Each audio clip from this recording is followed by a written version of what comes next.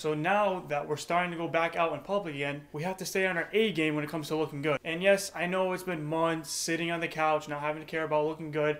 But guys, it's time. If you're going to go out, you're going to have to get back on that grind. But like me, you might be a little rusty because, you know, it's been so long. So I did my research to give you guys the breakdown of all the trends that you need to know right now. All right, for number one, we got streetwear. So streetwear has always been growing popularity each year, but at the same time, the styles have also been changing each year. So right now, the popular streetwear brands and styles is Kenzu streetwear, Samurai streetwear, Kamikaze streetwear. These city Japanese styles are really what's popping off right now. And I know some of you are probably saying, Samurai streetwear, Kenzu streetwear? And trust me, I didn't even know what these were until I started doing some research, and I've actually seen some that I just didn't know about, which is probably the same case as you guys.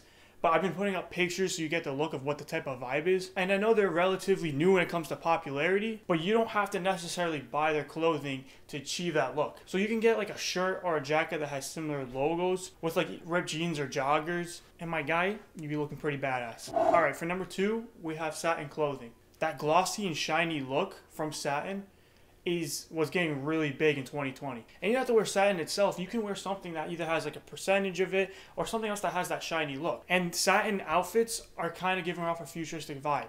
They have the shiny look, which is definitely the more modern look that's going right now. And I'm not telling you to literally be as shiny as soap, you know, as shiny as lip gloss. You can mix it. You can wear a little bit of like satin mixed with like shorts that are normal. If you don't want to be so out there, so into the trend because you think you're going to look ridiculous, just get a little shine, because the little shine is going to show a little bit of detail. And for number three, we got the off-white look. And I'm usually pretty opposed to the hypebeast looks, but this is not necessarily all off-white. You know, you can mix it like if you have one piece that's off-white. I mean, you could technically mix it if you have all pieces of off-white.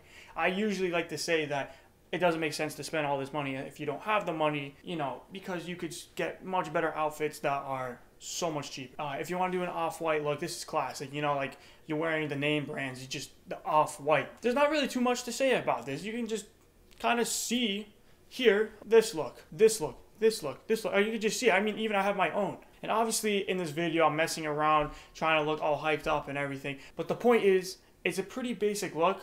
You just got to know how to match your colors and basically just set. Alright guys, for number four, we have the Roaring 20s look. And in case you don't notice, this is basically just wearing similar styles to the 1920s. I'm not going to get behind this look because I think it looks pretty ridiculous in our time, but maybe in certain occasions it can look good. And honestly, there are some people that do kind of pull it off when they take some things and they don't do the whole look themselves. But so basically, it's the Great Gatsby look.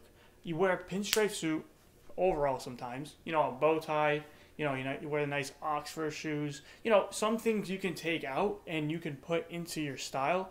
And if you're going somewhere nice, like you have to be very, very professional, hey, you're probably gonna be looking great. And finally, for number five, you got your rusty color. You're gonna wear your burgundies, your dark greens, your rusty browns, those type of rustic colors. And the good thing about these is that you can mix them together and they all basically fit together.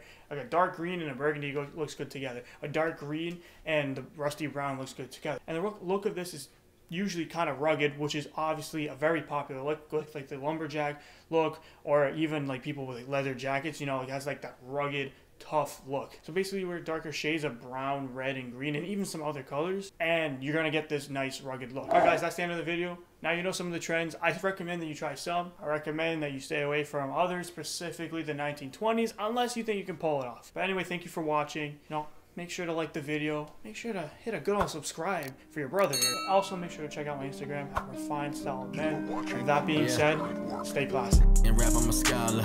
Rapping degree, so I'm making the profit. I want every dollar. I ice on my neck, so I'm covered in water.